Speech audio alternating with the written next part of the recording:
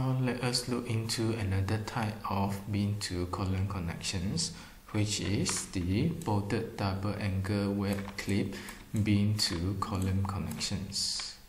The connections involve two angle clips, which is bolted to the column's flange and also to the web of the beam.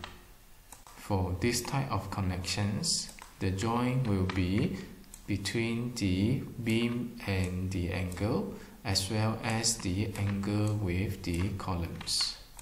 These are the design considerations for the connections, which involve checking of the edge distance and spacing, the design shear resistance of the fastener, the bearing resistance of the fastener, the shear resistance of the clips, the distributions of the shear force between the fastener, bearing resistance of the beam web, and also block tearing failure.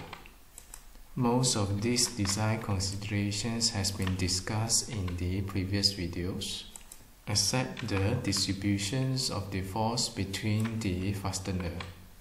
As you can see here in the diagram, due to the offset distance of the vertical force, a moment will be generated.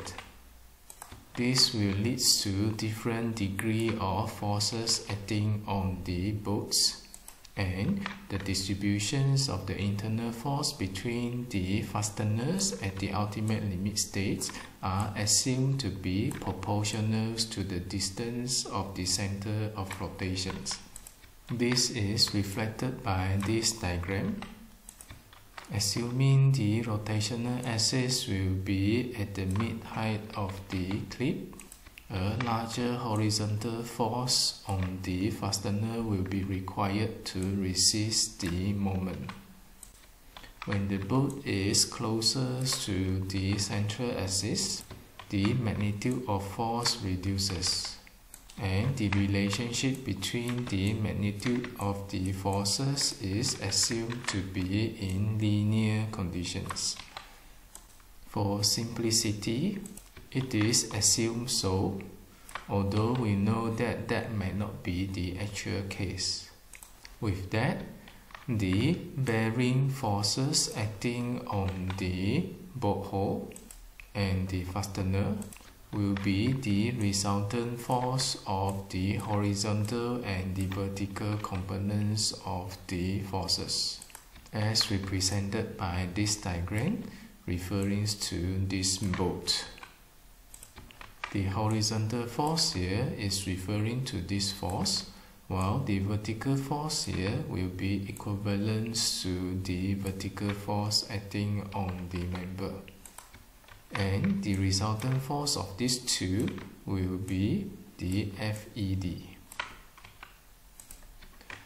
The resultant force here are computed based on the numbers of bolts on the connections.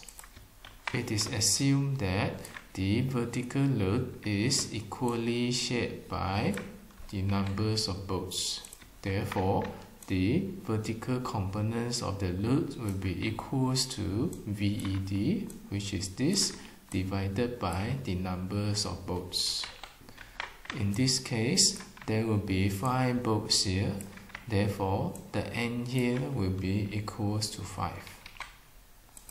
As for the horizontal force, it is determined by using this formula, where the MED is divided by number of bolts times its spacing. From here, you are able to compute the resultant force acting on the bolt hole and also on the bolts. And this shall be used for you to check the shear resistance of the bolt, as well as the bearing resistance acting on the angle and also the web of the beam.